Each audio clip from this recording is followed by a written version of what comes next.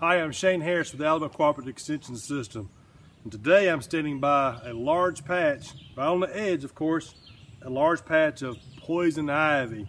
I'm also standing near some poison ivy running up this tree. Poison ivy is a poisonous plant, and it can be a major problem around the garden. If you go camping or maybe even hiking in the woods, you may come across poison ivy this summer. Let's take a moment to talk about how to control this poisonous plant. Anyone who works outdoors or participates in outdoor activities needs to be able to identify poison ivy.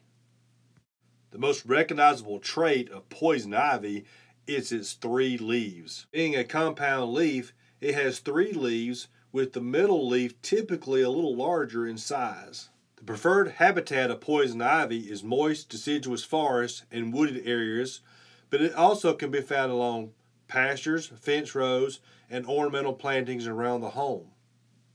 You will find poison ivy climbing trees as a vine or growing along the ground as an individual small shrub or large patches and look like ground cover.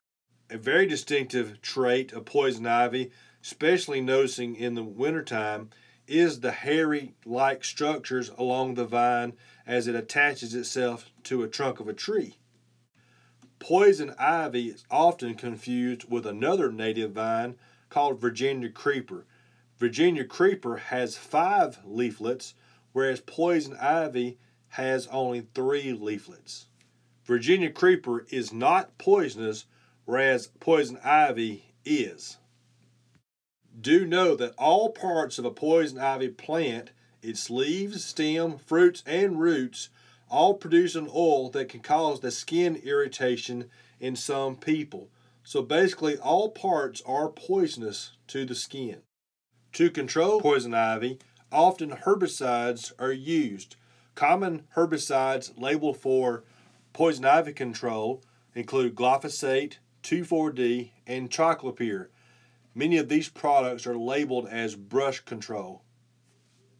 For non-chemical control methods, consider repeated tillage, cutting, and mowing.